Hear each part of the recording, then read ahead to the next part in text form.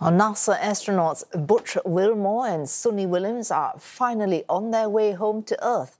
That's after technical issues with their mission turned a days-long round trip into more than 9 months on board the International Space Station. Their ordeal has raised concerns over the race to space. But despite those dangers, cosmic tourism is still on the rise, including a new type of experience. CNA's Julie Yu tells us more. Space travel used to feel like something out of a sci-fi movie, but the recent billionaire space race has brought it closer to reality. And now there's a new twist that's set to open up a mass market: stratospheric balloon travel. It lets you get close to the edge of space without needing a rocket. So what exactly is the stratosphere? It's the layer of the atmosphere about 10 to 50 kilometers above Earth. 98% of the atmosphere is below it. Now, a number of startups are trying to make it possible for more people to enjoy an amazing view at that altitude and at a much lower price than traditional space tourism. Now, the space tourism market broadly is growing fast. Its value is closing in on $1 billion, and by 2033, it's expected to be worth $35 billion. I chatted with Vincent Ferré-Dastiès, the CEO of Zafalto, one of the companies involved in the balloon-based space race, to learn more. Imagine floating gently up to the edge of space inside a giant balloon. No noisy rockets, no need to deal with zero gravity, just you in a luxurious capsule, enjoying window seat views of our planet. Zafalto is hoping to redefine space tourism with a bold twist. Forget rockets.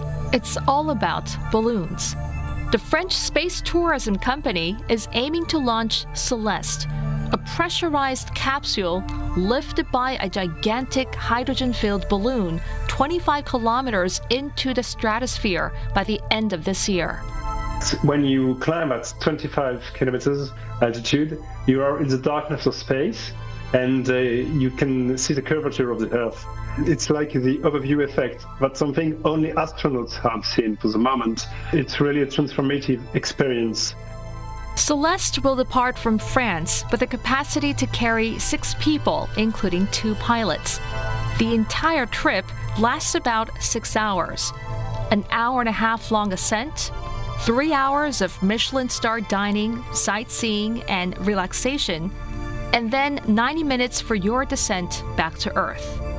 We wanted really to bring the French art de vivre in space, in stratosphere. So all is designed to be very smooth, very comfortable, and dedicated to this contemplation of space and Earth. But it's not just about luxury. Zafalto's founder and CEO, who's also an aerospace engineer, says these balloon flights can be sustainable. Rockets used for space travel typically release 50 to 75 tons of CO2. Zafalto's flights generate a fraction of that, just 26 kilograms of CO2 per passenger. Oh, I think you cannot compare it to rockets. You had better compare it to bike, I think. Mm-hmm. No, really, we use all is designed to be low carbon. You can compare 200 kilometers drive. Safety, of course, is a top concern. Zafalto has partnered with CNES, the French space agency, which has been sending balloons into the stratosphere for more than 60 years. The company launched in 2016, and since then, it's carried out several test flights with pilots only. Its capsule is set to be certified by the European Aviation Safety Agency to meet safety standards equivalent to those of commercial airlines. So how much does it cost? A little less than $130,000 per ticket. Around 100 people have secured their spots with a 20% deposit. Vincent Ferré-Dastiès believes the price tag will eventually come down to earth. after we know that with more and more tests, more and more flight, the price will get lower and lower. It's also like the beginning of sailing. You know, sailing was like gentleman's sport, but not for everybody. And now a lot of people are going on the ocean. Zafalto and other similar companies share common challenges: regulatory hurdles due to strict safety standards, the cost of technology development, and the need for robust infrastructure. But Zafalto's leaders say they hope to offer a unique, eco-conscious journey into the stratosphere, one that might just change the way we think about space travel.